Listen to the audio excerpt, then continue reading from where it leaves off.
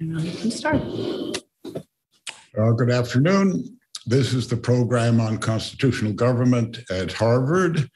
I'm Harvey Mansfield, and we're here for a special program today as a memorial to Paul A. Cantor, our friend, a great professor of English at the University of Virginia, a student at Harvard before that.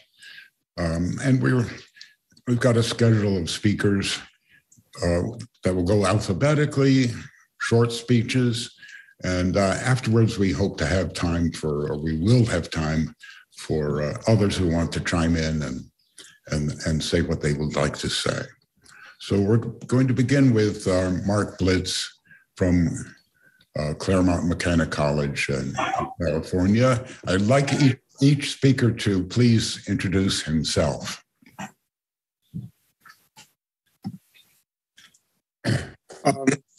I'm Mark Blitz. I teach government at Claremont McKenna College, and I've known Paul since we were undergraduates many, many years ago. Thanks to Harvey and Andy and Anna and Bill for organizing this memorial. I think that Paul was really characterized by a rare combination of breadth together with precision. The surface appearance of this breadth was something of the sort I saw the year that we roomed together in our first year in graduate school in 1966. Von Mises's Human Action was under his bed, but the television was always on. The careful study of the two dimensions of Rome and the deep knowledge of classical music were evident. But so also was the claim that the Beach Boys' new album, Pet Sounds, was somehow, God only knows how, a landmark in popular music or music generally. Some of the depth behind Paul's breadth, I think, came from his ability to see the reasons behind what he disagreed with or agreed with only partially.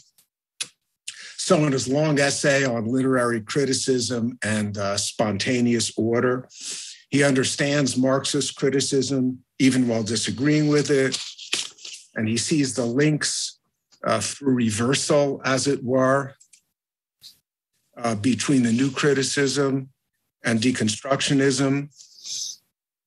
Paul, of course, did not suffer fools gladly, but he often took the time to understand them, and his works are therefore armed with countless footnotes. Some of the further depth behind Paul's understanding came from his iconoclastic nature, his interest in Austrian economic views, his interest in Leo Strauss, his seeing the links between popular and high culture. Paul was able to grasp and work with really the full expression of opposites, master and slave morality, Republican and imperial virtues and vices, Darwinian accident and intentionality, while also seeing, when appropriate, their unity. And the result is an understanding that most others did not reach. Behind even this depth, and maybe accounting also for the precision is in Paul's works, was a true empiricism. Paul sought wide experiences in his travels.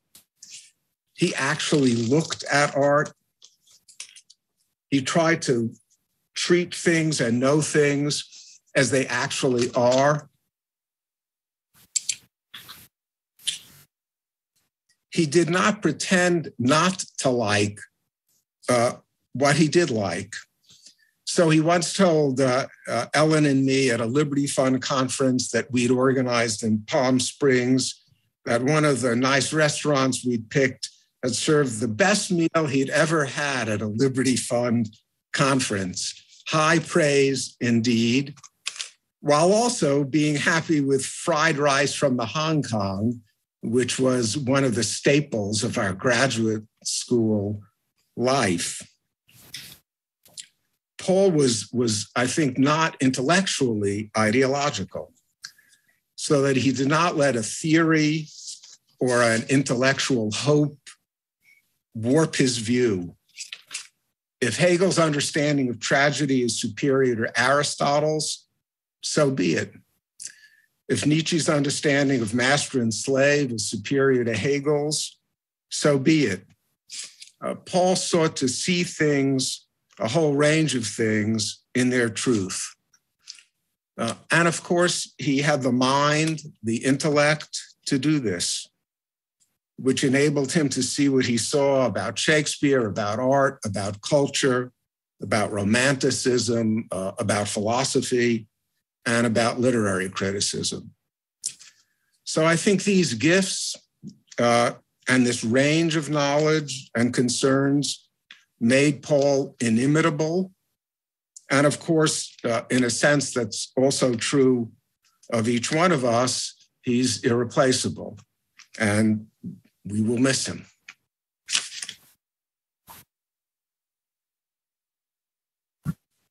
Thank you, Mark. So now John Briggs. I appreciate the invitation to be here. It is one thing to remember someone. It is another to recognize that person's still sustaining presence in one's life, even concerning many things that had no connection with that person. Paul Cantor's influence on me, as I guess it was and continues to be on many of those who knew him, was more than an influence. Reading back over his letters and contemplating the legacy of his public writings, I am in the presence of a man who cared a great deal about his students' scholarly and personal lives, especially about their most exploratory aspirations and ideas, and who sought to encourage and sometimes deftly refine and question those things for the good of his students' quests. This description falls far short of what one witnessed in his lectures and writings, and often in conversation. There, one saw demonstrated a world of people and ideas that steadily brought forth rich grounds for observation and the making of telling questions. There were always compelling topics to discuss, authors and students to engage, and especially a desire to pursue what was going on where philosophy and mundane experience interacted. In the teeming Brooklyn of his imagination, that interaction could become discoverable almost anywhere. I met Paul Cantor early in 1969 as I was preparing to write my senior thesis on Shakespeare as an undergraduate English major at Harvard College. He was a graduate student in the midst of writing his dissertation and leading discussion sections in the English survey. He was the first person I ever heard use the word bizarre in a not entirely negative or censorious sense. For him, it described something easily taken for granted that was in fact off kilter, worthy of skepticism, yet potentially of great interest. Under his influence, this seemed to be the case with many aspects of the high literature and philosophy we were discussing, just as it was true of Paul's references to what we now call popular culture. The bizarre might truly be bizarre, but it somehow was related to deep ordering principles, or could be, in human life. Telling one of these from the other became an attractive challenge for me. There was something exciting and down-to-earth in Paul's teaching. Insofar as it reached toward higher things, it was grounded in everyday life. We are now familiar with the Cantor bibliography mixing high-end pursuits with love of B-movies and the burgeoning world of television drama. For him, the two worlds and the two times of life, early youth, life at Harvard, adulthood, were of a piece. They enriched each other. When I first met Paul, I had almost lost touch with the high and low I had studied and experienced in my own life. Sitting in his section one day, there came a moment I remember with particular clarity. I found myself saying to myself, distinctly a 6-word phrase I did not know I had that was unaffectedly humorous, observant. I'm sorry, I've skipped. And the phrase was, he was giving me back the world. I sensed a window opening before me, and from that point, it did not close. The narrow horizon of throwaway irony, sarcasm, and self-justifying moral outrage that prevailed in much of my adolescent and college experience began to open. What could be seen beyond my old horizon would take a long time to sort out. As I listened and began to participate in more discussions, something more particular was happening too. Paul's manner and meaning ignored or overcame many articles of faith and prevailing literary criticism. He was uninhibited in his discussion of character and motivation. He simply ignored the prevailing doctrine of the new criticism, although he knew certainly what it was and used it, that significant interpretations should avoid the slightest tendency to know anything about literary characters as human beings capable of intention or purpose, or in possession of an inner life that was more than the immediate literary evidence might seem to indicate. And this, Paul, reminded me of my favorite literary critic when I was in high school, the old-fashioned A.C. Bradley, whom the new critics had cast into the outer darkness. In later years, we have witnessed how Paul consistently assumed and repeatedly dared to try his hand at demonstrating that Shakespeare was far more than a historical figure, an interesting genius bounded by his era. Paul knew Shakespeare as a reader of the ancients and a playwright of the human condition. It even seemed possible to understand him as a type of Socrates, a man of a city who was not, incidentally, a philosopher. To understand Socrates and Shakespeare in these terms meant understanding what it meant to be an embodied soul, a political man capable of shadowing forth higher truths. The more I studied these two figures, the more I could appreciate my luck in working with Paul. In the dialogues, lectures, and conversations that followed, I began to get a better sense of the vastness of human possibility, especially its capacity for tyranny, and the formative powers of the city, which could develop citizens' capacity to govern themselves, even to become better versions of themselves. After my graduation, Paul stayed in touch, I am sure as he did with many of his students for many years. I came to know his support, unfailing, even 30, 40 years after our first meeting. And I came to know his ability to smite an opponent with a sharpshooter's wisecrack or a courteous, carefully researched refutation. But whatever my record in that respect, he was magnanimous and even indulgent, always ready to write a letter, offer a friendly criticism, supply encouragement, recommend further reading, ask me to rethink.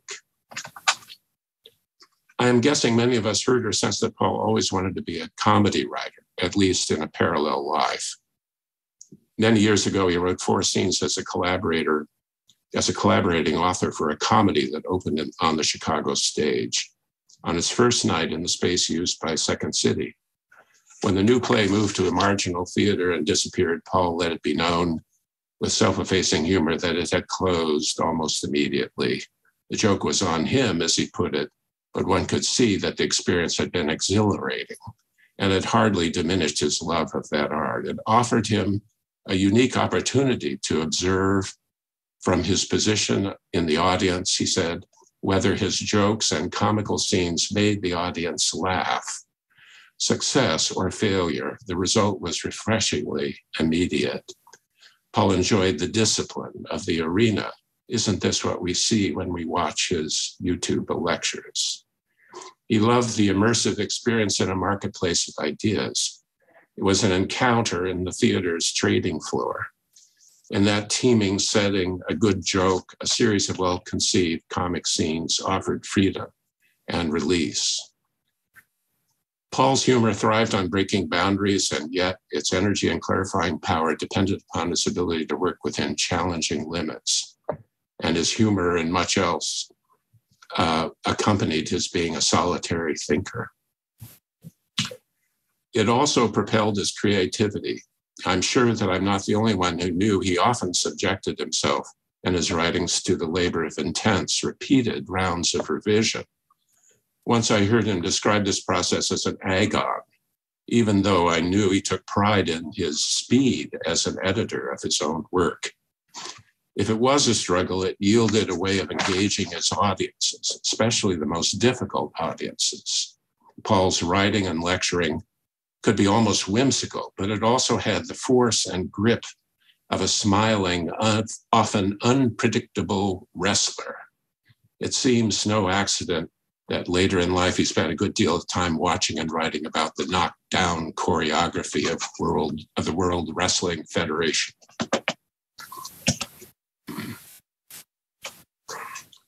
It is fitting that Paul's pantheon of problematic yet fascinating histories and heroes included a special class of characters from science fiction, movies, and westerns.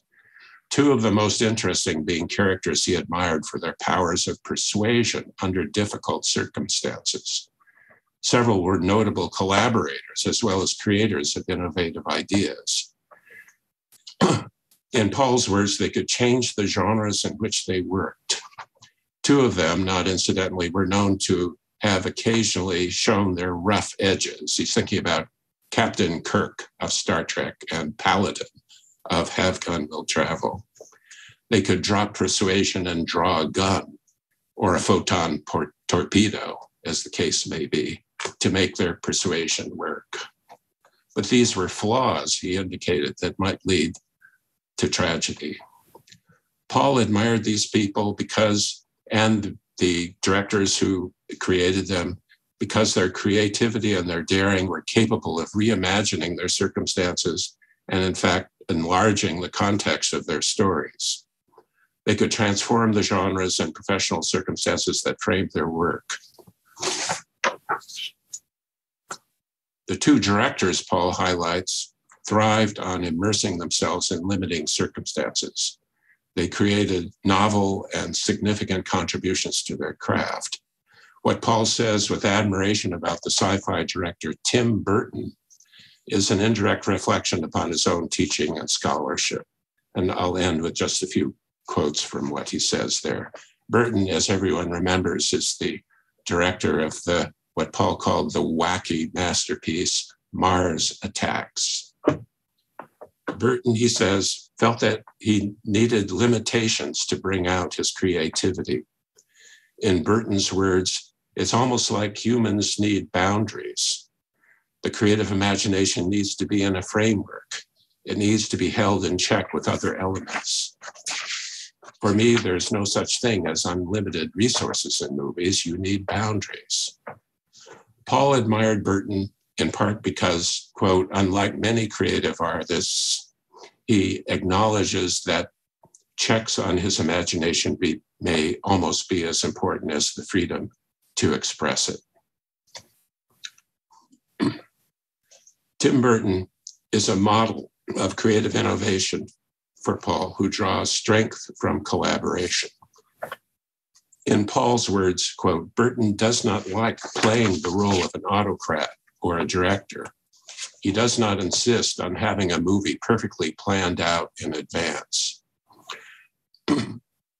He embraces the often chaotic working conditions in the film business, which accords with the anarchic spirit of his masterpiece, Mars Attacks. Whether in life or art, Burton likes to see things shaken up. I'll quote one last passage in Paul's commentary that is suggestive of his own accomplishment. This is what he says about Burton again. As in all the arts, creative freedom in Hollywood is not absolute, but a matter of working within artistic traditions and reshaping them in one's own vision. Burton's love-hate relationship with the flying saucer genre tells us something about creativity in popular cultures. Genuine artists are not overwhelmed by their sources, he said. They triumph over prior works by reimagining them. I read this passage on Paul's website again and read his lecture on Nietzsche. One gets the sense that this fan of sci-fi and Shakespeare would have been a good guide for Nietzsche if that philosopher had ever embarked on a curative holiday to Hollywood's dream factory. But there is a deeper philosophical significance in Paul's example because it offers a form of redemption, or at least renewal, for all the romantic heroes he studied, who were haunted by tradition, but the traditions they had left behind and the contradictions of their rootless attempts at self-overcoming. There is much more to say about Paul, and I know other guests will fill these things in magnificently. Thanks to his contributions, Paul's readers will be more likely to immerse themselves in a significant number of works and traditions. They are more likely to form and sustain their own collaborations, see things more clearly for themselves, and see them anew. Thank you. Thank you, John. Paul Cantor as a tour guide for Nietzsche at Universal Studios. That's a Coen Brothers movie in the making right there. That's wonderful. Doug Hoffman will come next. Okay. Before I introduce myself, I want to continue along the line John Briggs started with regard to talking about Paul's sense of humor, his sense for the comic, and a sense for an understanding of comedy. Paul's humor was quirky, eclectic, and situational. He didn't tell jokes. He drew humor from the present context by making unusual connections, often to far-flung things. For example, here is an epitaph he wrote. In memory of my devoted VCR Sony SLV 420, July 20, 1994 to December 29, 2000, without which this book could not have been written. Tragically, within 3 months of the completion of this manuscript, the gallant machine passed away while attempting to record 18 hours of a Star Trek marathon on the Sci-Fi Channel. That's Paul's dedication of his book, Gilligan Unbound, Pop Culture in the Age of Globalization. As Wilson Carey McWilliams says of it, Cantor sees the serious dimension of ostensibly trivial things and the trivial in the ostensibly serious. Paul could also write to suit. At my request, he wrote a comically pedantic footnote for one of my undergraduate papers. While himself an English graduate student, Paul wrote up a graduate student as a game show prize, mimicking the way features of a car are described on such a show. Paul also had a way with titles. From Gilligan's Unbound, Shakespeare in the Original Klingon, Star Trek and the End of History. The Importance of Being Odd headed his brilliant essay on the Norwegian representational artist Odd Nerdrum, whom Paul considered the greatest living artist. There's only one time I remember Paul being at a loss for words. He was visiting me and my family shortly after I'd become partner in an international law firm. Our son was 3 years old. He knew I was a lawyer, but of course did not know what a lawyer was. For some reason, Paul asked him, "What's the difference between a doctor and a lawyer?" Our son shot back, "A lawyer makes you sick and a doctor makes you well." Paul had no answer to that.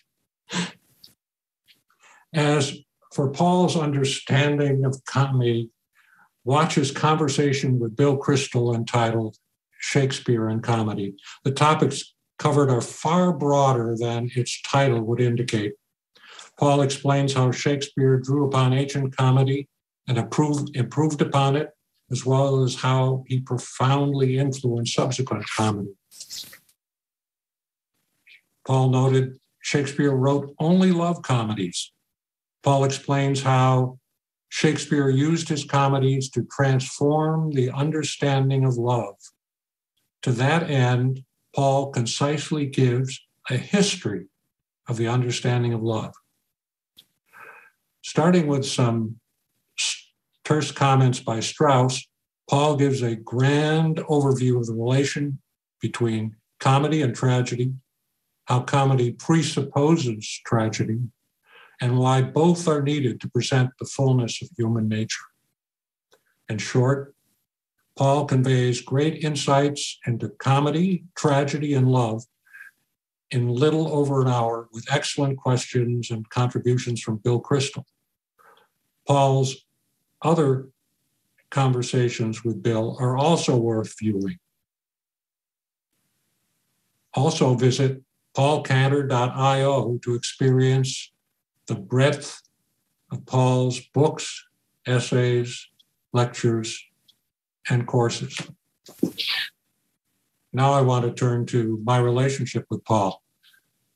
In a less dramatic way, I was for him the man who shot Liberty Valance, for I am the man who introduced Paul Cantor to Harvey Mansfield.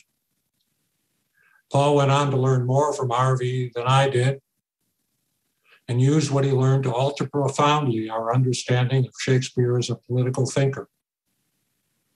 I am also, I believe, the man who had the longest continuous friendship with Paul, 7 years together in Cambridge and long distance thereafter for over 51 years. We met at Harvard as sophomores in the fall of '63. Although a year and a day older than Paul, I consider myself to have been the junior in our friendship. When we pursued an interest together, I was happy to let him take the lead. I was, in a way, Paul's first student. We first met in the Lowell House dining room, where discussions lasted hours and ranged over topics from the sublime to the ridiculous. Among the latter were what today we call pop culture. In retrospect, I see a line connecting those discussions to what Paul later did to show us how The Simpsons fostered family values. I'm justified in drawing that line because as an undergraduate, Paul had already plotted the trajectory of his academic career. He knew that at some point he would use Austrian economics in his writing. He did not then know he would apply it to popular culture. He knew that toward the end of his career, he would write something about Nietzsche. He did not then know that he would do so in his last Shakespeare book to convince his readers that these two greats shared certain insights and that comparing them would illuminate the thoughts of both. I suspect that most of you do not know that Paul had an athletic career. He tried out for the Harvard fencing team. He proved too large and slow-moving a target to actually win a match, but he mastered the art of fencing in his mind. After that, he let the sports his students and friends pursued determine which sports he mind mastered. In fact, if I had to choose a single epithet to describe him, it would be Paul Cantor, master of arts. Besides the arts of literature and political philosophy, Paul mastered the visual arts and classical music, as well as film, TV, and selected rock music. It helped that Paul had a prodigious memory, carried around the contents of all the major museums of Europe and North America in his head. Paul could also tell you, in order, the 10 best recorded performances of many symphonies and chamber works. He used that performance insight to spot talented artists to book for the UVA chamber music series before they became famous and expensive.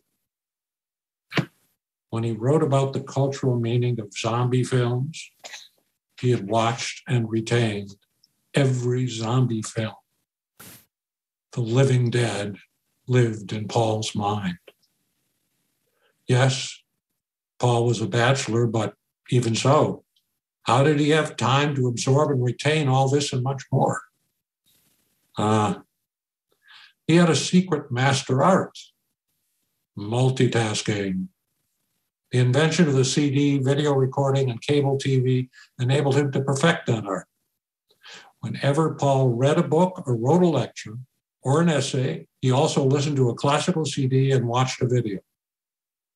Every time Paul evaluated a classical CD for me, I knew he had listened to it while, say, reading Heidegger and watching Breaking Bad. And he had taken them all in perceptively. Paul had his mind running on 3 tracks simultaneously.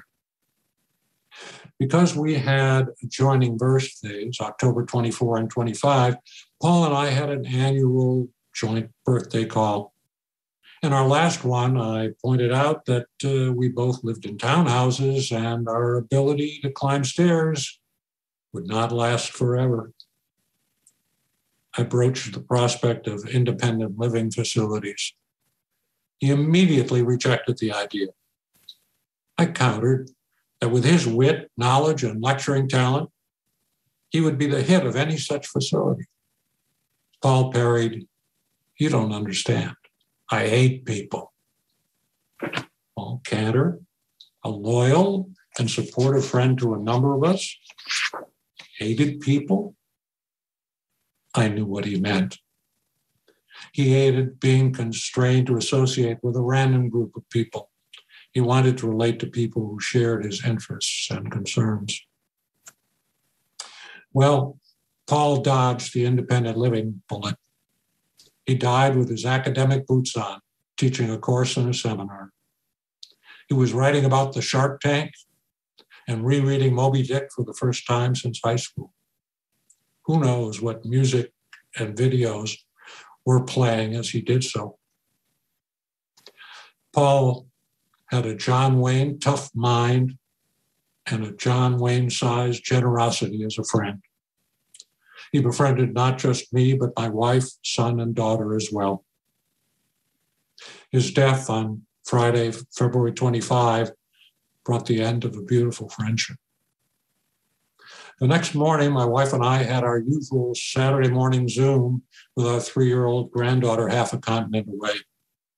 She started by saying, "Mama misses Paul. She cried. Did you cry too?" We said, "Yes, we cried too." We then would have started crying again, except that we had a job to do. We had to read her a book entitled How to Hide a Lion. As time goes by, I'll miss you, Paul. We will all miss you, Paul, as time goes by. Thank you. What a wonderful tribute. Thank you, Doug. The next one is Peter Hufnagel. Thank you. I've known Paul, or knew Paul, for 20 years. I was his student at the University of Virginia, and really sat at the edge of my seat. Every one of his lectures, I think I took almost every class that he taught. And then I stayed in Charlottesville, so fortunate to spend a lot of time with him after graduation. And I've worked as a high school teacher for my entire career. So I want to begin just by thanking Harvey Mansfield, Bill Kristol, and Andy Zwick, as well as the Foundation for Constitutional Government, for recording and promoting Paul's lectures and conversations the past decade.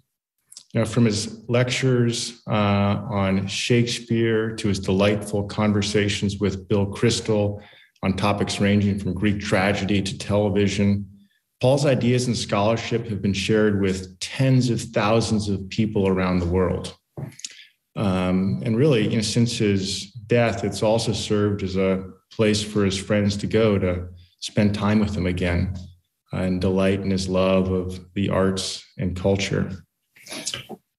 I recently listened to the conversation that Bill Kristol reposted, and this is the introduction, his first conversation on Shakespeare. And really, this is possibly one of the best introductions to Shakespeare anywhere. In his last remark, made with a sweet little chuckle, Paul said in reference to Shakespeare's genius, quote, "He understood everybody. He understood everybody." A simple remark that might capture Paul's love of Shakespeare as well as our love for Paul perfectly. The way Paul felt about Shakespeare is the way I feel about Paul. He seemed to understand everything and everybody, and like Shakespeare, had the ability to communicate this to an audience beautifully and clearly in his lectures, his writings, and his conversations.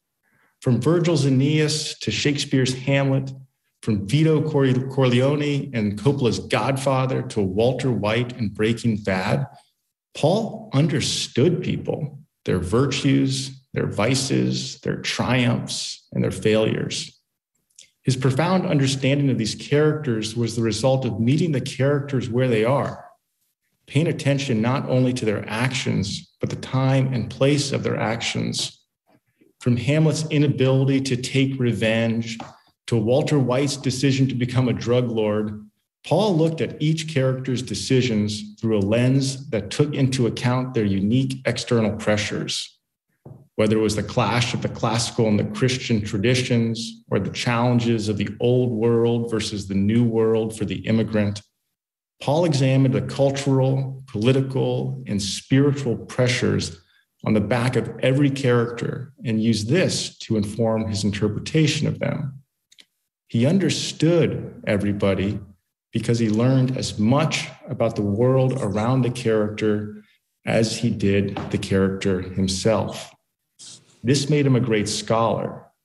This also made him a great friend and a great teacher. Paul was a remarkable friend. He became genuinely interested in his friends' passions, hobbies, careers, and families. When I first became friends with Paul as an undergraduate, I was fascinated by his stories about all of his friends and buddies. He told me about Michael Moses's high school career as a debater and how this made him one of the best writers at Harvard. He gave me play-by-plays of Jack Jackson's swim meets at UVA and his record-setting butterfly performance at the ACCs. He explained in detail about Doug Hoffman's son Frey's music video with the rapper Kanye West. He told me stories about Harvey Mansfield's classes at Harvard, not only about his brilliant lectures, but also about how he dressed in a three-piece suit that always fit perfectly.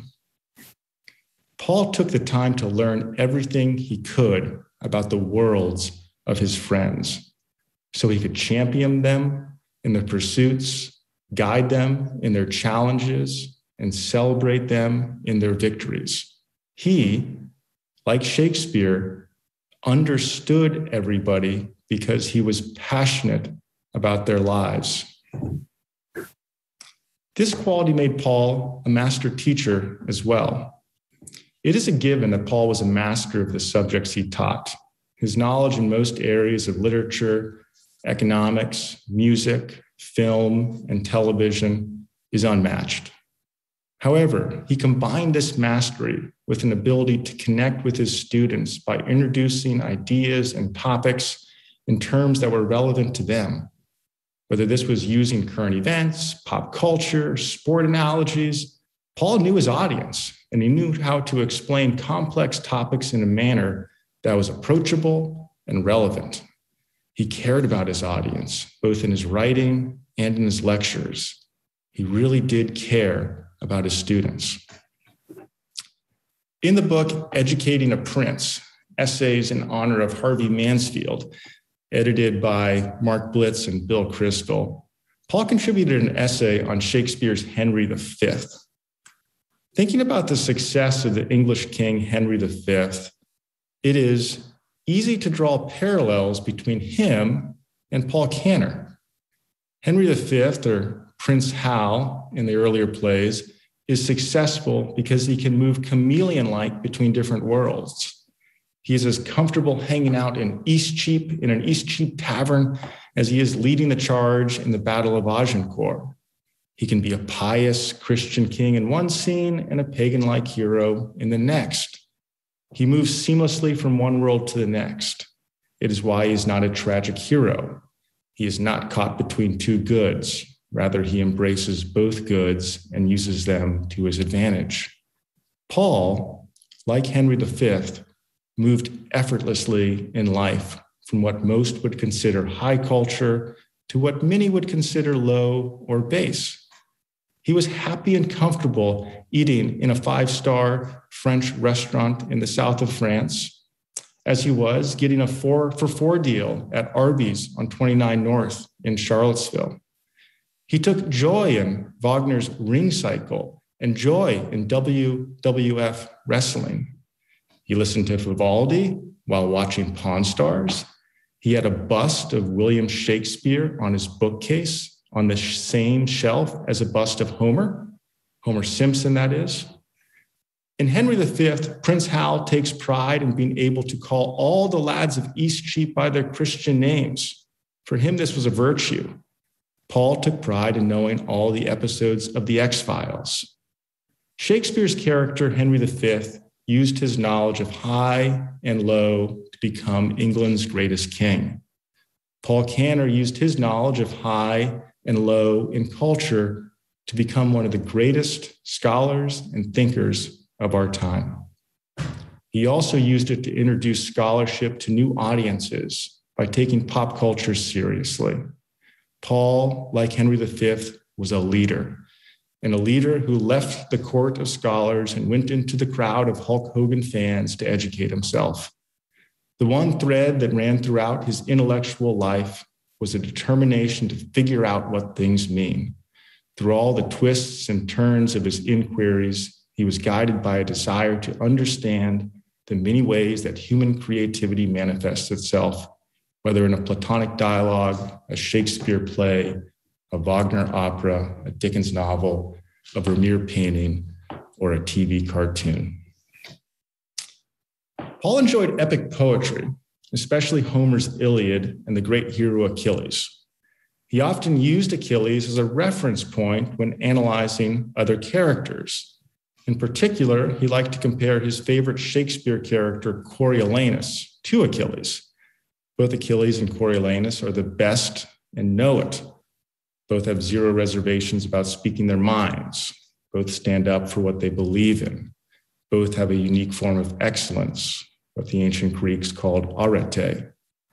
Paul once jokingly told Bill Kristol in a conversation that I like these characters because I am attracted to the opposite of what I am.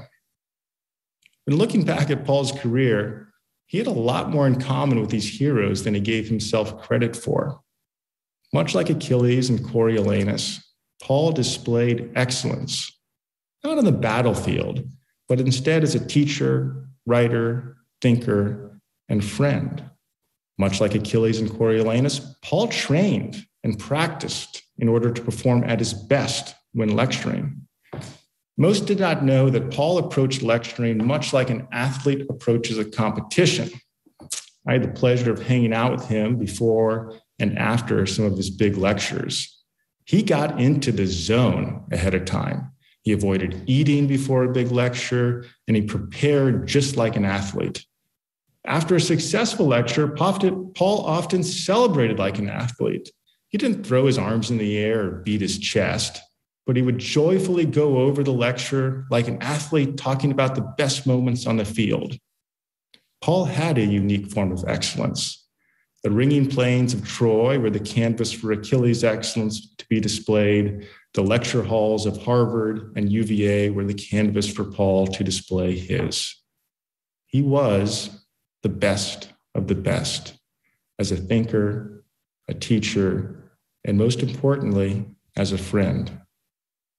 Paul taught me all about heroes in literature. However, in the end, Paul is the hero I admire the most. Thanks.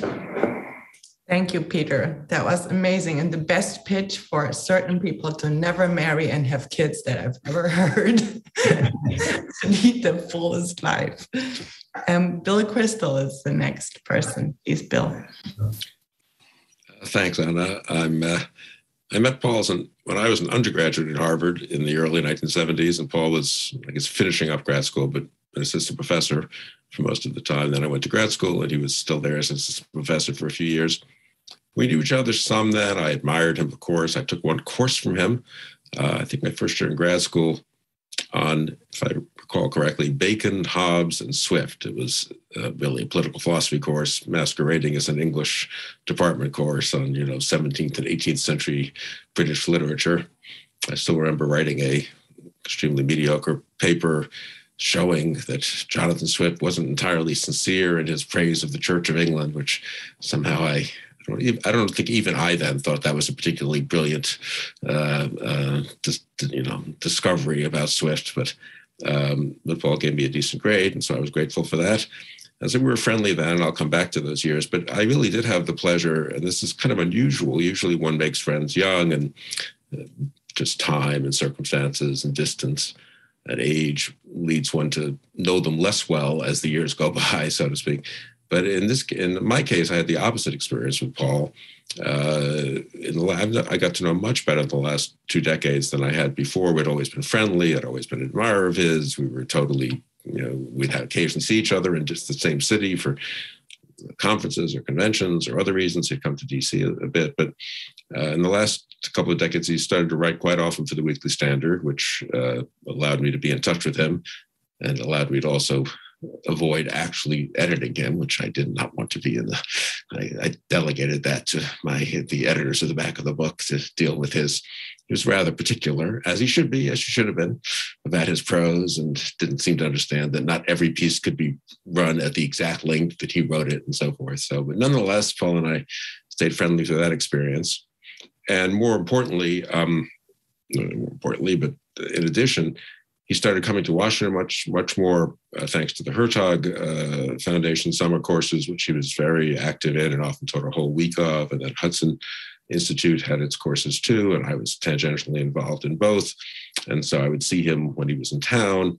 And then when Andy and I started the Foundation for Constitutional Government to supplement this program on constitutional government that we're now involved, that we're on screen for, in 2013, 14, whatever that was, Paul did the conversations that people have mentioned, and those were in person to the last couple of years of the pandemic. So he would always come to DC, and we'd have dinner before or after or both.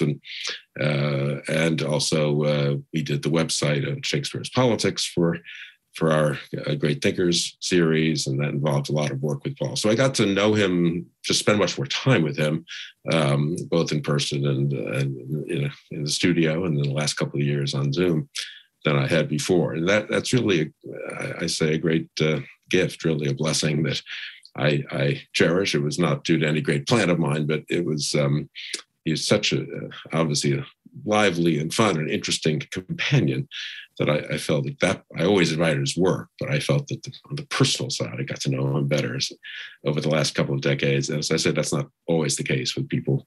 It's more often the one, unfortunately, again, just because of time and distance, slightly drifts away from people. So that I'm very grateful for.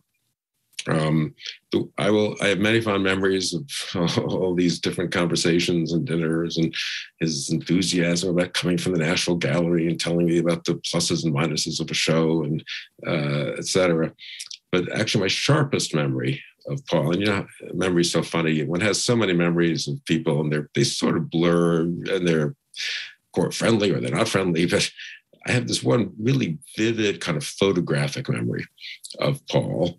And that is from when I was in grad school and he was an assistant professor.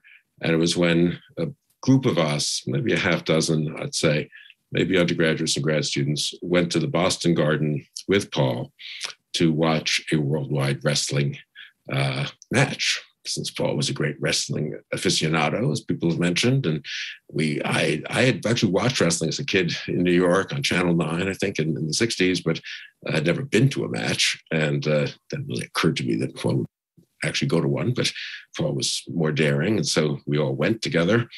And I have just this photographic, almost memory of this one moment, we'll talk back to in a second. I remember them. I don't remember, of course, all the wrestlers. I remember that the final match was a Texas death match with world champion Bruno Sammartino defending his crown, a great favorite in Boston at the time, Sammartino. And so I think they did. And I couldn't remember, a week ago exactly when this was. I assumed it was sometime when, if you put Paul's, biography together with the years I was there, it must have been between about 73 and 77. But it turns out, I should have realized this, of course, that if you Google Worldwide Wrestling Entertainment, WWE, has excellent website with very exhaustive lists of sort of different events. And if you just look for Bruno Sammartino and Boston Garden and Texas Deathmatch, I discover now that this moment that I have such a vivid memory of was on December 4th, 1975, at the Boston Garden, where Bruno Sammartino defended his title against Bobby Duncan with a special guest referee, Gorilla Monsoon. So that was an exciting moment for all of us to be there. My memory is this, that so Paul was a great expert and proud of his knowledge of wrestling and proud of his understanding of how the whole thing worked as an entertainment, as a show, as a spectacle, as a drama. And so I remember very much in the early matches, Paul would explain things to us. They're going to have the bad guy win this match to kind of get you annoyed. Then they'll have the good guy win the next match. And there'll be this, they'll have a fake blood in this third match to kind of get things, spice things up a little bit. I remember very well he once said something about, look at the side of the ring. There are, fake timekeepers and so forth there, judges, I guess. And he said they're moving their chairs away from the ring, and sure they were, as the wrestling was going on in the ring.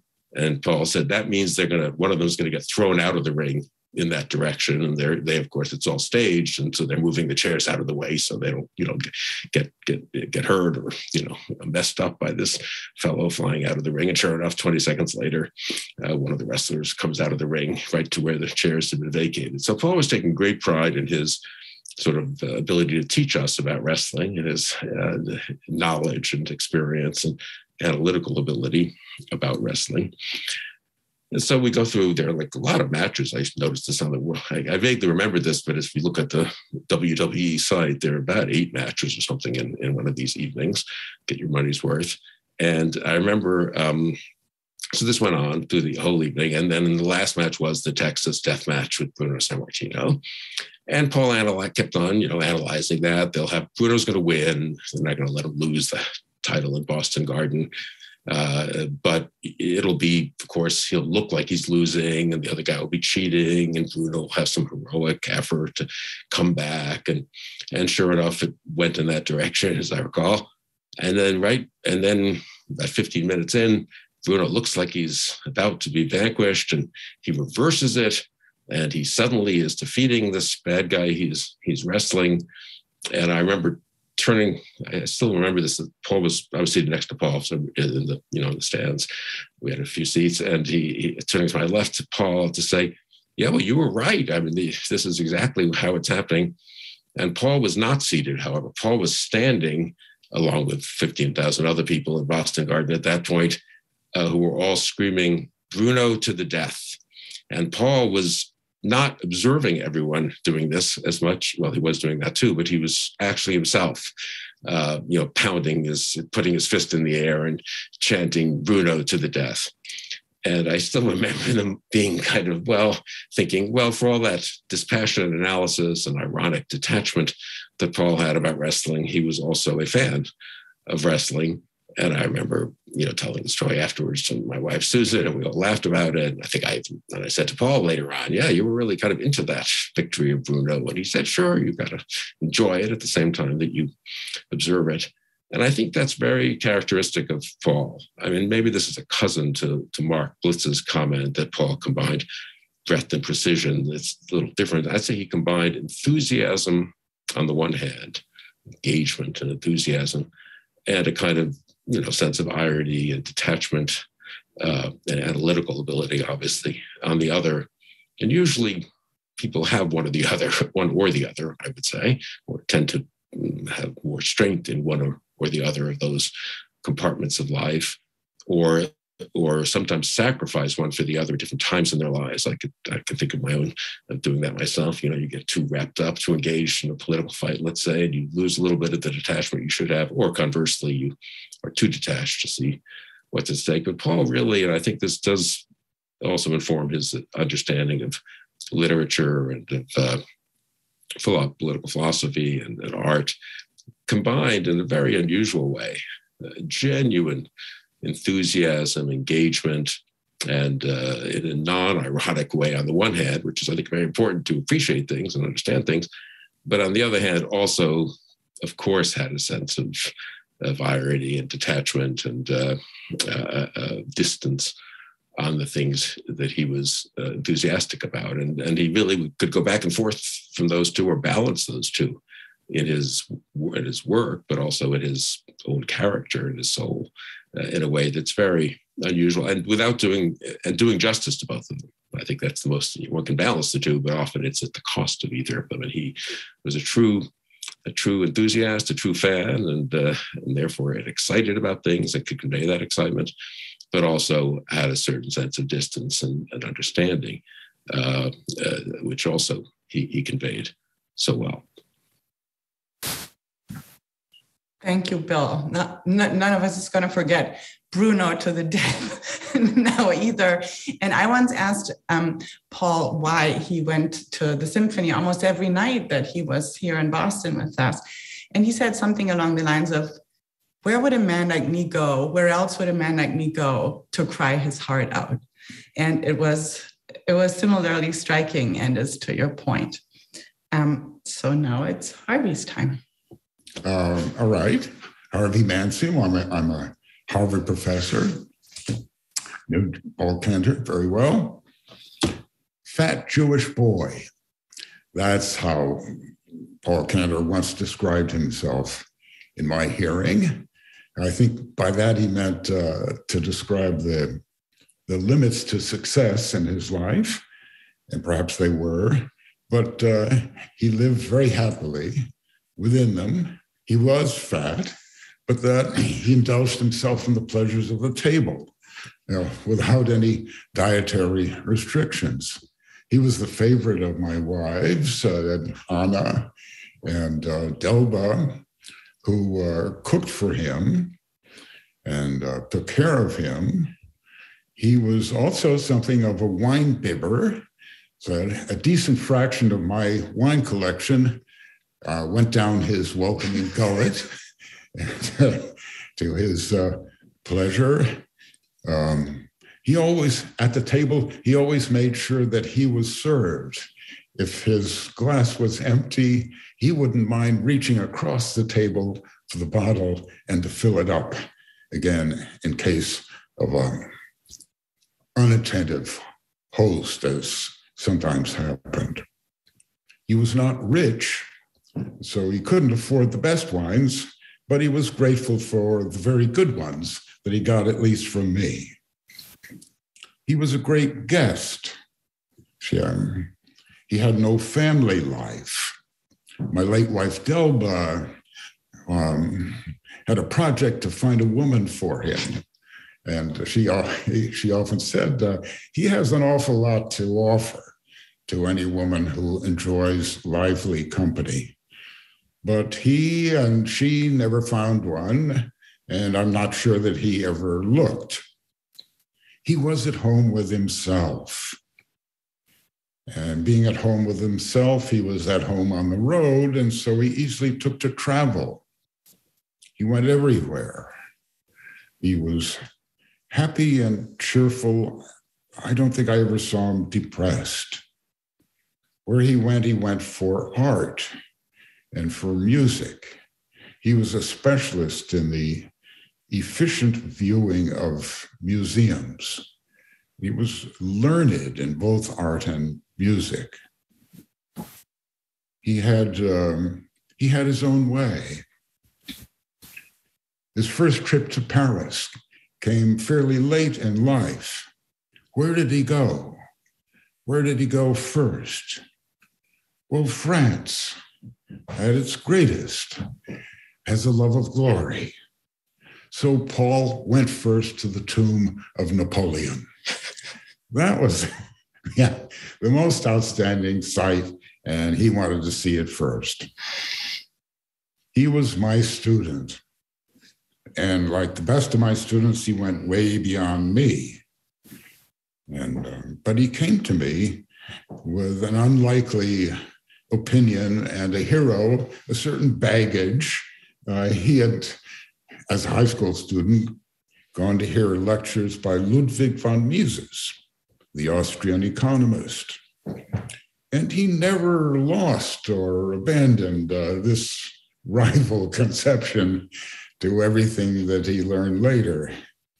Von Mises believed in the spontaneous order of the market. No plan, no intention, no conscious ordering of the whole. Spontaneous. Order comes spontaneously. It's a result of a multitude of choices. Suggests the wisdom of a multitude. All this came to Paul when he was in high school.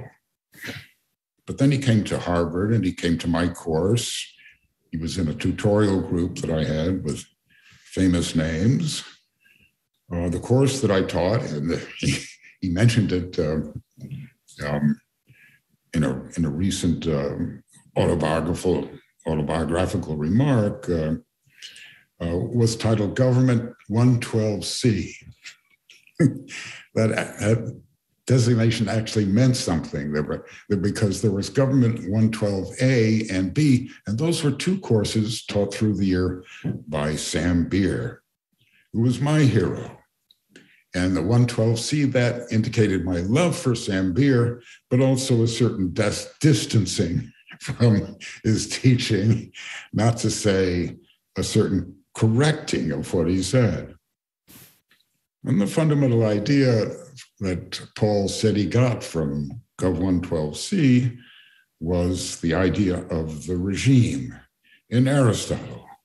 Well, this is something that all of us has picked up from Leo Strauss, and I think Paul and I both were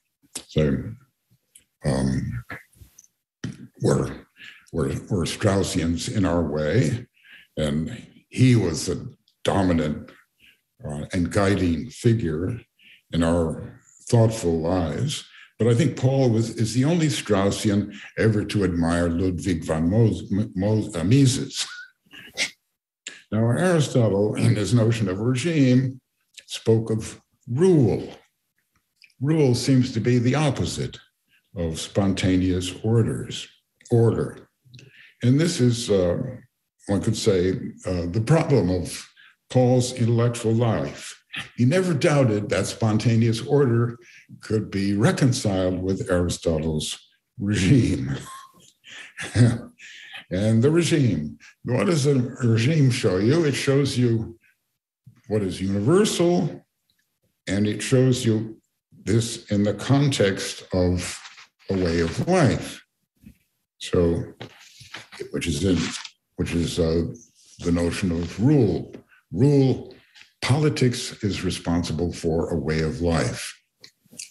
Politics stands for something universal, but when you make it a way of life, you give it a context. And he applied this notion of regime to Shakespeare. Take, for example, his understanding of Macbeth. Macbeth is about ambition, human ambition. That's a universal question. But Shakespeare, and Paul saw this, emphasized this, saw ambition in the context of early Scotland, pagan Scotland on the way to being Christian Scotland. The pagans and the Christians have a very different view or outlook on ambition. Human glory, the pagan view, and human pride in the sense of human sinfulness in the Christian view.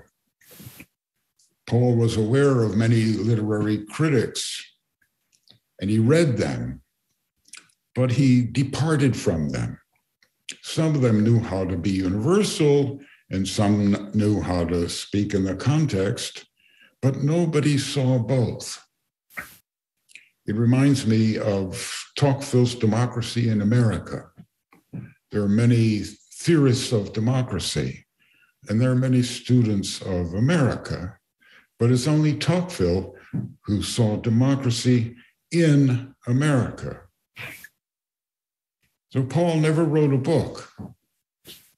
He wrote a book, never wrote a book about all of Shakespeare. He could have done that. He wrote books on the Roman plays. He had all of Shakespeare figured out, so he said. So you have those now, and the wonderful lectures that you can see in YouTube, which have been furnished by Andy Zwick and the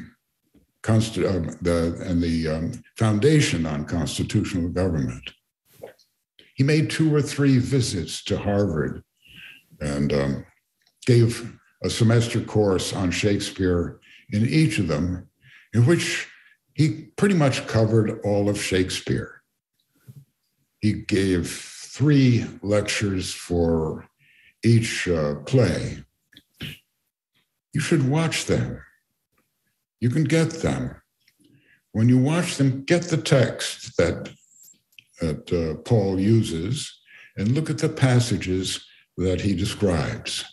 So you can take your time and pause it to see the points that he's making and how he makes them. Shakespeare was his life's work, his mastery. But he was not austere and remote, a mere specialist or a mere professor, as everyone who's spoken so far has informed us. His mind was at work wherever he went. And it was at work for whatever distraction or recreation he took. His mind was at work, and unlike others who might also think about these things, he actually wrote it down. In my office, I have a collection of off-prints that's something like my collection of wine in the cellar. Off-prints, now obsolete feature of the academic profession, because you can get any article that's ever been written now easily from a library and read it online. But I have these off-prints, and I've been going through them recently, throwing them out mostly, keeping a few, and I came to a huge thing, container with the letter C on the front. And that turned out to be all Paul. And so I picked out a few, and I'm going to end by reading some of the titles of these off-prints that Paul sent me. Hyperinflation and Hyperreality, Thomas Mann in the Light of Austrian Economics. Stephen Greenblatt's New Historicist Vision. What made the Sauerstadt go sour? Churchill and the Irish Question in the World Crisis. The Uncanonical Dante, the Divine Comedy and Islamic Philosophy. Leo Strauss and Contemporary Hermeneutics.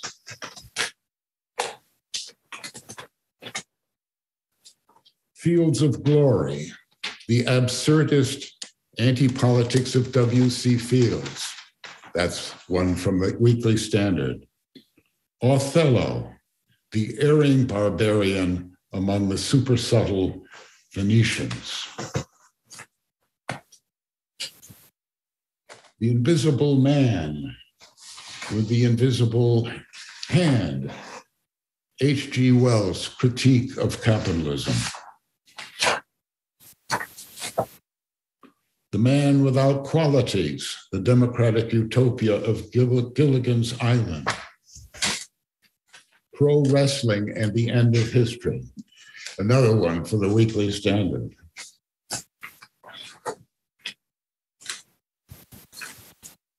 Stoning the Romance, the Ideological Critique of 19th Century Literature. I think there was a movie called Romancing the Stone. And another one, this is just a quarter at best of the collection I have. The Poet as Economist, Shelley's Critique of Paper Money and the British National Debt. There you are for Paul Cantor. Thanks a lot. Well, thank you. That was great. Yes, and he charmed me by saying my vegetables were the only ones he ever liked to eat, which maybe wasn't true, but he did eat them because they were nicely roasted and caramelized. So now we have Michael Moses next. Hello, it's great to see everybody here. I'm Michael Valdez Moses. I was a student of Paul's. I met him at Harvard. I'll say something about that in a moment. I taught in the English and English department and comparative literature program at Duke University for 30 years and was able to keep in touch with Paul while I was in Durham. I've since become an emeritus professor there, and I'm now a professor of literature and the humanities at Chapman University in California, where I teach for the Smith Institute for Political Economy and Philosophy, as well as the Business School and the Dodd School of Film and Media Arts. I met Paul in the first week of September in 1975, the first day I attended class. He was lecturing in a course called Humanities 118, Myths of Creation, which later became the basis of his book, Creature and Creator. And to be quite honest, it was a day that really transformed and I think determined the rest of my life. I know I wouldn't be doing what I am today were it not for that meeting with Paul. I'd had inspiring teachers before, but it was new to me.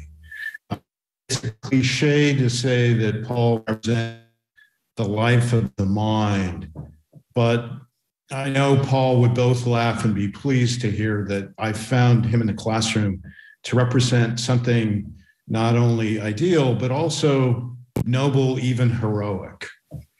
And the stakes were high. It wasn't that Paul necessarily represented physical courage, his career as a Harvard fencer notwithstanding, but he had something really distinctive. He had something that I think Alan Bloom would call a soul with yearning. And he represented thinking courageously as a way of being in the world. And I'd never really seen that before. And it was utterly gripping and completely inspiring. As Peter Hufnagel has said before, the thing about Paul was that he represented a form of excellence, a particular form of virtue that I would call intellectual courage. I think it's always been rare for anyone to possess that, even more so in the years that Paul taught, wrote, and lectured. I don't think it was merely coincidental that one of the texts that Paul taught in the course that I took with him in 1975 was Nietzsche's Homer's Contest. And he had a different relationship, I think, with philosophy and thinking than perhaps, well, certainly than Plato did. It wasn't an erotic attraction to something beyond.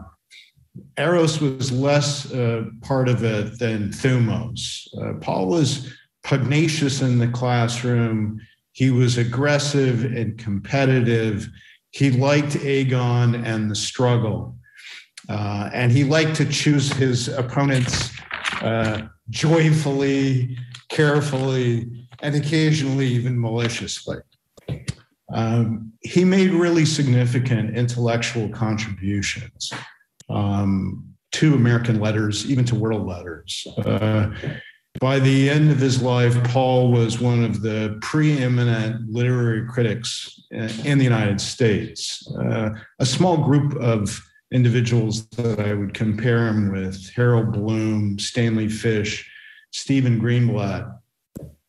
And I think it's part because of Paul's uniquely iconoclastic, highly individual, and very distinctive approach to all of the academic topics that he took up.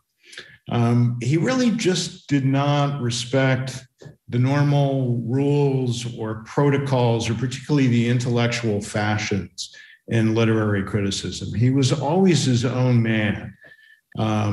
And he was, as I said, aggressive, pugnacious, even hubristic in his willingness to combine different disciplines together in a unique fashion at a time when that was really just not done at all. So his approach to literary and cultural criticism was rigorously formal. It was historically based, but he also had an intimate knowledge of other fields and other disciplines that was extraordinarily rare for a literary critic of his time. He had mastered certainly the history of political philosophy, as so many people here have attested.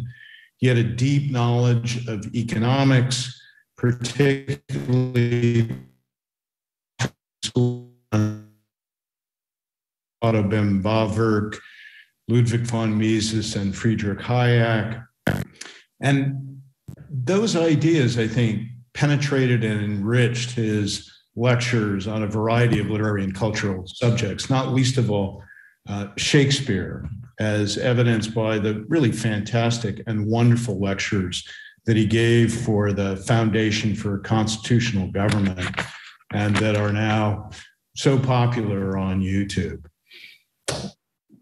But Paul's knowledge wasn't just limited to sort of academic fields, as so many people here have testified. He had a deep knowledge of the history of Western art, especially painting, but also sculpture and architecture, a deep love and extraordinary memory of Western classical music. And they deeply enriched all of his lectures, his writings, his essays. But I think finally, one of the things that was most distinctive was just Paul's, what I would call, American love of popular culture. He was just as comfortable talking about television, popular entertainment, films. You know, he was, I think, equally at home talking about Shakespeare and Salman Rushdie or Sam Beckett, King Lear or King Kong and the Klingons, Hegel and Homer. And I mean Homer Simpson in particular.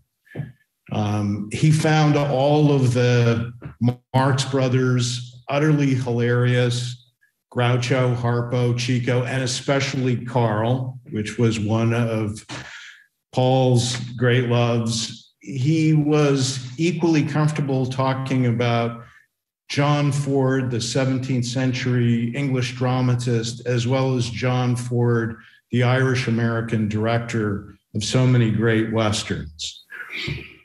And he could talk about Friedrich von Hayek just as easily as Florin Henkel von Donnersmarck, the director of The Lives of Others. Paul had an amazing ability to manage, and I would say orchestrate, like a conductor or a composer, conversations among all of the poets, the filmmakers and the painters, the performers and musicians that he loved. And he was able to put the high and the low in conversation with one another and made them, I think, the richer and the more profound for that interchange and conversation among them. I've been asked at times what Paul might have done if he hadn't become a literary and a cultural critic. And Paul always wanted to be the best at whatever he did. I think Doug has talked a good deal about Paul's brief career as a Harvard fencer with an unblemished record of defeats. And he once told me a story about his final match in which both he and his opponent were both penalized for a failure to engage one another. Paul lost that match, and his coach, a Hungarian Olympic champion, who put his arm around him and said, "Cantor, I keep you around for ballast." So Paul knew he was not going to be an Olympic fencer. As others, I think Mark Blitz mentioned, he aspired to be a comedy writer. And indeed, one of the sketches that he wrote at Harvard, at least one line of one sketch, one day, one evening, made it onto Saturday Night Live. And Paul couldn't have been more thrilled. He wanted to be a classical pianist, but as he pointed out to me, he most admired Sviatoslav Richter, who had enormous hands. And Paul said, I was born with these, and held up his fingers. But perhaps the career that Paul might have pursued, desire when he was young and in high school to be a chess master. And I was actually quite surprised by that. It didn't surprise me that he would love chess, but that he had aspired to it. He said, yeah, I was really good, in Paul's inimitable way. And he said, I was captain of the high school chess team in Brooklyn. We won all of our tournaments. And so I decided to go to one of the big, kind of local tournaments for high school students. And this other kid from Brooklyn just wiped me out. It was like 8 moves, and the chess match was over. So I played him 2 more times, and it just got worse. And he said, at that point, I just realized that, there was no possibility that I was ever going to be a grandmaster in chess if some kid from Brooklyn can, kick my butt. And so I said, did you ever have any regrets? I mean, did you want to at least continue to play chess? And he said, yeah, years later, I'm watching television and they're actually broadcasting a match from all places, Reykjavik, Iceland. And he says, and there was that kid from Brooklyn, Bobby Fischer. So it gives you a sense of the kinds of standards and the norms of excellence that Paul established for himself. I know that he would have liked to be called a Renaissance man, and so I will name him that. But I think he's perhaps going to be best remembered as a rare kind of type that Tocqueville describes, perhaps indirectly, something distinctive that the United States has produced. I think Paul possessed what I would call an American genius. Every day I miss, admire, and love him more.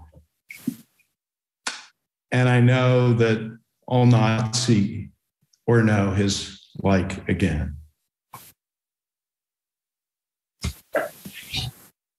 Thank you, Michael. That was beautiful.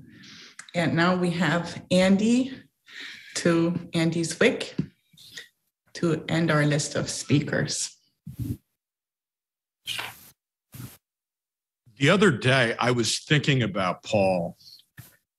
I went to the bookshelf and opened The Invisible Hand in Popular Culture. There I read his inscription: to Andy Zwick, my friend and executive producer of my television show. It got me to thinking that I was fortunate to know Paul, not just as a friend, but as a star. As a friend, I enjoyed knowing Paul, the enthusiast. He liked that I was in business and always was interested in talking about the details of commerce and about markets. We often spoke about subjects like New York in the 20th century, prohibition, bootleggers, con men, blues and folk music, gangsters and their adversaries, the G-men Paul disdained, for getting in the way of ambitious entrepreneurs. Today, I want to talk about Paul, the star. Paul was a proponent of online media in his first strivings for publishing in the free market of the World Wide Web. Paul could see the great opportunity to do an end run around conventional publishers and universities to reach students and others directly. Nearly a decade ago, when Bill and I invited Paul to be on one of the first episodes of Conversations, it was a session we looked forward to. And we didn't know to what degree our experience with Paul would compare and contrast with other guests. You see, Paul wanted to be a TV star, and he was a natural. Paul was a wonderful teacher, and there's a connection, I think, between what made him so distinctive and attractive in front of a classroom and how natural it was for Paul to be in front of the camera on Conversations.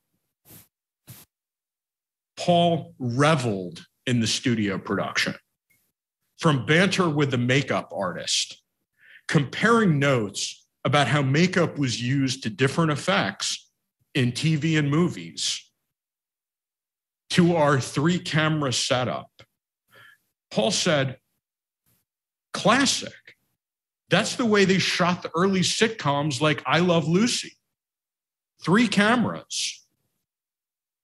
He loved the clapboard, as in take 2, and enjoyed telling the crew, I'm one take Cantor. And he was. Paul said Bill was the best interviewer because he knew what to ask, what to add, and how to let his guests have the spotlight. So for Paul, it was my television show. Paul also was a dedicated viewer and fan of Conversations, especially episodes featuring present company. But he was not hesitant to share critical commentary on the program and its guests where he saw fit. Oh, that Keynesian. Every great studio in the heyday of the Hollywood system had a Devo for whom everything had to be just right. Paul was ours. There were special protocols among the Conversations production team members for Paul's episodes. Paul was very respectful of the crew's expertise, and he was watching every detail, which was both encouraging and intimidating. We also had the great pleasure of working with Paul on the Shakespeare and Politics website in our Great Thinkers series. You can see it at paulcantor.io and at shakespeareandpolitics.org. The centerpiece of the site is his video programming. In addition to the conversations, the 2 lecture courses Paul taught as a visiting faculty member of the program on constitutional government at Harvard, and a seminar in the Hertog Political Studies program. The development of the site all was overseen by close friends of ours, close friends of Paul's, volunteers. Sometimes it felt a little like being a freshman research assistant again. And no member of the team wanted to be associated with errors that upset him. Once Paul commented on a long transcript just copy edited over many hours. This is pretty well done. Was this AI? There were fewer than 100 errors. This was a compliment. So we had a system. I'd show the draft of a web page to Paul without mentioning who had prepared it. When Paul praised the draft, I'd get to say, we're appreciative to Susan Hamilton for her hard work on this. If Paul expressed displeasure, the responsible party remained anonymous. And there were interns working for us who were quietly reassigned to other projects. As others have mentioned, Paul's conversations, lectures, and seminar are on YouTube, more than 100 hours available to all. Paul followed and enjoyed the high view counts, which he could see rise in real time. And he received quite a lot of fan mail, many memorable, and I'll read just a few lines. From a fan in Cape Town, you have changed my life. Daily, I listen to your podcasts. You have elucidated Shakespeare for me. In conversations with Bill Kristol on the Roman plays, Christian plays, history, comedies, and tragedies and politics. From a teacher in Hamburg, know that you have changed my life forever. And Paul loved it when fans would write things like, they found him far more insightful than Harold Bloom. These emails were frequent, and Paul replied to them all. It delighted him that the audience was worldwide and growing. One of the last times we were together, after filming in the studio, I congratulated Paul on the session and thanked him for doing it. He thanked us and said, "It's my immortality." Paul, I miss you. And on behalf of your legions of fans online, you're changing lives. Indeed. Thank you, Andy. That was wonderful. And we're all showing that we're not up to snuff because we weren't, while watching this tribute, this wonderful tribute to Paul, we weren't also watching the new episodes of Saul in the background and listening to Richard Strauss live at the Met in the background. We just can't do it. So now we are opening this up to people in the audience, of which there are many. Thank you for coming. And if you would like to say something, share some anecdotes or something, some insights you've learned from Paul, you're very welcome to go ahead, unmute yourself, or raise your hand and we can call on you. Yes, Ryan, go ahead. Hi, Brian Schinkel, very stirring tributes, everyone. I knew Professor Cantor through the Hertog Political Studies program back in 2015. He lectured to us for 5 days on Shakespeare's 3 Roman plays. I just wanted to share something. There's a passage from Shakespeare's Politics where Bloom has this line, what is essentially human is revealed in the extreme, and we understand ourselves better through what we might be. In a way, the spectators live more truly when they are watching a Shakespearean play in their daily lives, which are so much determined by the accidents of time and place. The political provides the framework in which the human can develop itself. It attracts the most interesting passions, the most interesting men. I just thought that this model of scholarship, of looking at Shakespeare's plays, but applied all across the humanities, was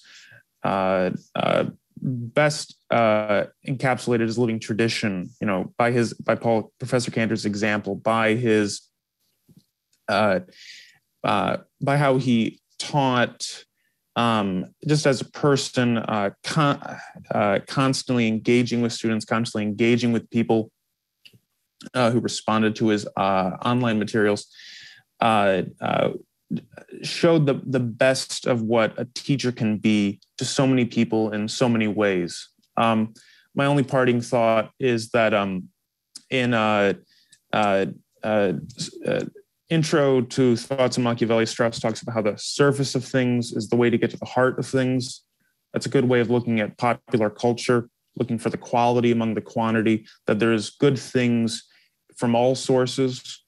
When we're sort of glutted with popular culture these days, he gave an example of trying to apply serious scholarship about what is best in portraying of human nobility and aspiration. And so anyway, and he gave his own example of what that was like. That's all I have to say. Thank you, Ryan. Michael Moses, do you remember that one line of Paul's that made it onto SNL?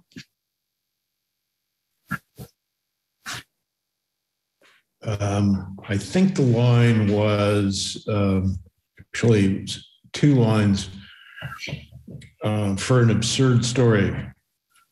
Once upon a time, there was a camel who learned to upholster furniture. I see. So, yes, he got lucky that we made him a TV star, Andy and Bill and Harvey instead. So we have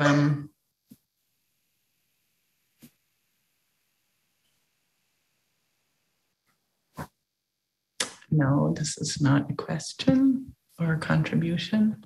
If I may say a word, I am Titus. I am a film critic. I did a number of podcasts with Paul Cantor on film and TV, and also on literature, on sources of modern mythology. I should also take the moment to thank Mr. Kristol, who introduced me to Paul Cantor via email. This was wonderful. We spent many long hours and more time corresponding on Europe, especially on northern Italian cities, what the Renaissance was all about, and its strange contradictions of Catholicism and commerce. He was charming and cutting, at least in private. I'm not sure I ever saw him say a bad word in public, but in private, his judgment was admirable, but not always quotable. Like Ryan, I learned a lot from Paul about popular culture and the oddly philosophic bent modern works of art have. It seems like, I suppose it's because modern writers read philosophy, but perhaps it's also because people like Paul taught me to look at ordinary events and figure out why would people really care? What is the fundamental principle involved in a conflict? And why we are, I think he thought of pop culture as some kind of open secret in modern world where everything we're afraid to say comes out. He thought of it as somehow a counterpoison, or at least an option out of utopian modern ideas. He took great joy in pointing out how much horrifying stuff happens in The Godfather, or for that matter, in Macbeth. And he had a strange combination of joy in learning all these ugly things, and as Ryan said, a deep interest in the noble. He liked to point out how many of these heroes are somehow European images left in America. Because The Godfather with the Sicilian aristocracy is the most obvious, but he found many other such examples. And I would say that's perhaps the part of Paul that didn't gel so well with Austrian economics. He liked conflict. He liked to see how human beings figure out that they can't get along, that the things they ultimately believe in drive them not merely to conflict, but perhaps even to self-destruction. But he had, I think Michael also spoke very well to this love of conflict, of the agon in Paul. But I think there was, as Michael said, something joyful in it, something philosophic. He thought there's a lot to figure out when you see one of these heroes burn a city down. It's instructive in one sense, at least. And that's, I think, what I can say right now. I tried to pay my debt to him in an obit, and I would like to thank you now for these wonderful speeches. It was good to hear people who knew him, of course, for much longer speak to his mischief-making wit. Thank you, Titus. That was very welcome that you introduced yourself and spoke. Anybody else? Anybody want to speak on more on the riddle of the love of conflict, and also this deep belief in the goodness of human nature, that we'd have arguments at our dinner table over this, that all the libertarians we know have these two sides, that they're deep mensches and deeply believe in somehow human goodness, but they're also the ones that love conflict and that take on everyone who disagrees.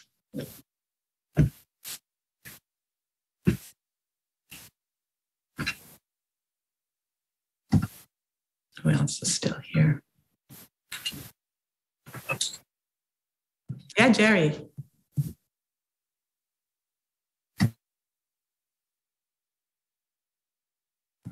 You have to unmute yourself. Yes, I'm on. Jerry Weinberger here. I wanted to just relate a brief account of my first conversation with Paul. I didn't know him until I got to graduate school, and we recognized each other from Harvey's class. We ran into each other in Harvard Square, and so I was telling him about my background, and he was telling me about his background, and they were really quite opposite. A Jew from New York and a Jew from the rural Central California Valley in California. And we discovered, to our mutual surprise, that we had both spent quite a number of hours in our high school years at the wrestling matches. And contrary to Harvey's experience about how you get caught up in the wrestling matches, where we went to see the wrestling matches, people believed it. They really thought it was real. And they got into fights because the wrestlers, especially Haystacks Calhoun, would egg on the crowd by calling them pencil-necked Okies and Mexican trash. And there were fights, and people would beat each other up with the chairs. And so we were both astonished to find that we both knew who Haystacks Calhoun was, and that in fact, people actually believed it.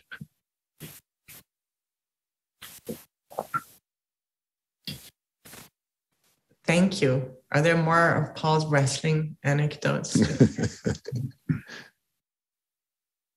Did anyone ever go to the symphony with Paul? No. You did, Michael. I mean, our speakers, you know, are people who have given a tribute. They're welcome to speak off the cuff again. Oh, wait. I have one more point to make about Haystacks Calhoun.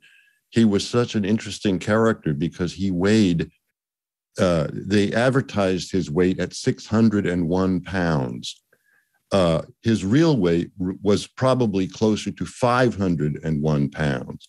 But he came on the stage dressed in these enormous overalls, and he had a long rope with a huge horseshoe on it, and he would swing it around like this at his opponents. And the matches, he always won because he would eventually get his opponent to fall down, and then he would sit on him. And that was it. The referee would call it off in order to prevent an instant suffocation.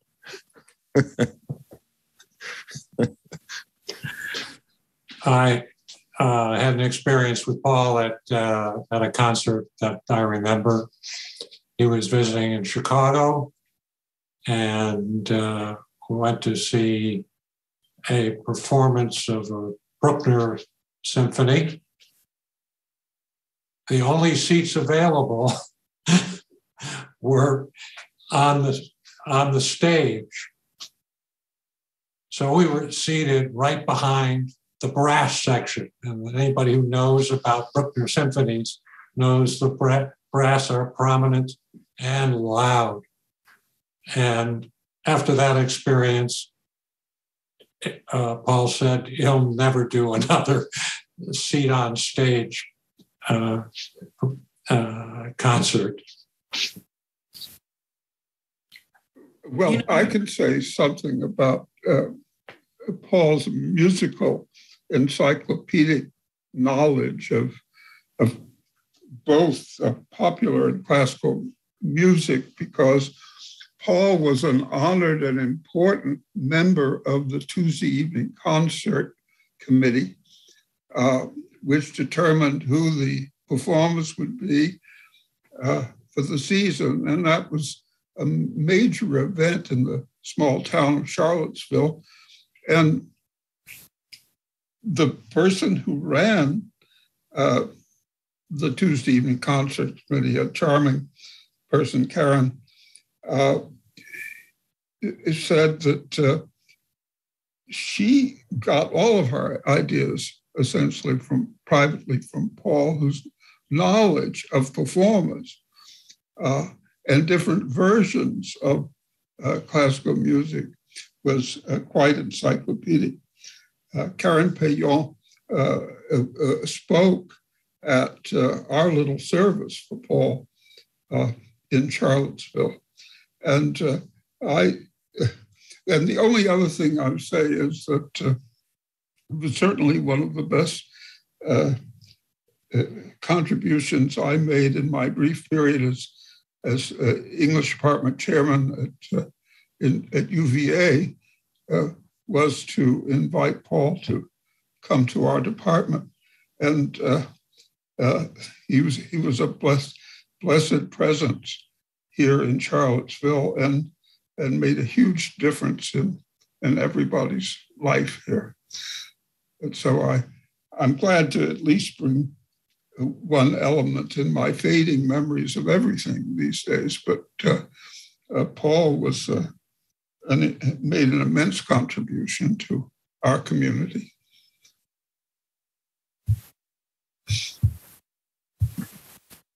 Thank you, Professor Hirsch.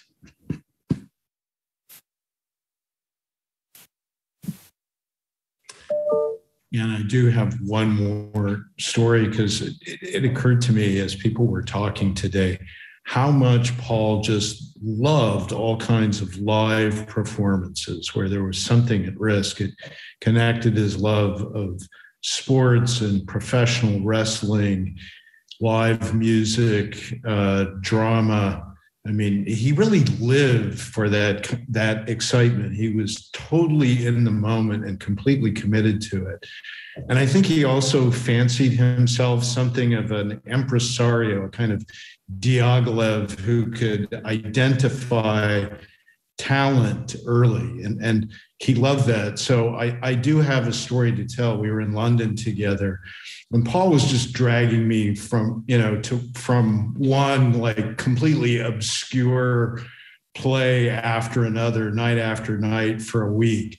We were sort of, had exhausted everything. We were down to one obscure theater with a one-man play about a 19th century Victorian Shakespearean actor who basically drank himself to death and died of drug addiction and was called Keene. So I think there were like 5 people in the whole audience, but it was mesmerizing. And Paul was going like, you're going to hear from this guy. You're going to hear from this guy. They said, the playwright said, no, the actor. Well, I think later when he was knighted, Ben Kingsley probably looked back to that early critical endorsement as the launch he needed in his career. I'll relate. This is Mark Cordova. I was a student of Alan Bloom's and Werner's at Cornell. About a few years ago, he and I had dinner in Charlottesville, and he wanted to know what it is that I wanted to talk about. And at the time, the reading group we have here in Washington, we were reading The Winter's Tale. So I said, well, we're reading The Winter's Tale and we really don't understand it very well. And in Paul's typical manner, he rather forcefully said, no, I will not talk about The Winter's Tale. And I said, okay. And then went on to explain, I don't understand it, and repeated himself, I will not talk about it. So I said, well, I heard that you're working on this TV series called Breaking Bad. And before the words came out of my mouth, he jumped on me. He said, I know a lot about Breaking Bad. We can talk about that. And we had a wonderful dinner, mostly me listening to his analysis of the play. He was teaching it at the same time. And one other very quick anecdote. About a month before he left us, we had a fairly long conversation about his life, ironically. And as I'm sure all of you know, he thought that he had made a mistake in his career to have gotten a degree in English and gone on to become a professor of English. He said, I should have studied political philosophy. And somehow that turned into, and I'm certain he would have remembered, but I don't, a discussion about his childhood. And I asked him if he was happy as a child. And he said, no. And I'm actually remembering how this happened. I said, one of the things that may have come out of your study of English is an interest in popular culture. He said, no, that's not how it happened. When I was a kid, I did nothing but watch television. And that's where it started, which I knew to be wrong because by the time he was 16, I think he'd read every single great work in the great tradition of literature. But I then asked him if he was happy as a child, and he said no. And then there was a period of silence in which he was obviously thinking about his life, and he said, there was only one time in my life where I would say I was truly happy. And he said, that was when I was at Harvard studying with Harvey and the Straussians and teaching. And that is, for many of you at an event, I think, a good reflection of how Paul understood your friendship, to which I think all of you did a wonderful job in responding. So that's all I want to say. Thank you. That was lovely too. Should we leave it at that? Shall we end on that beautiful note? Slightly sad note. All right. Thank you very much, everyone. It's been wonderful listening to you. Bye.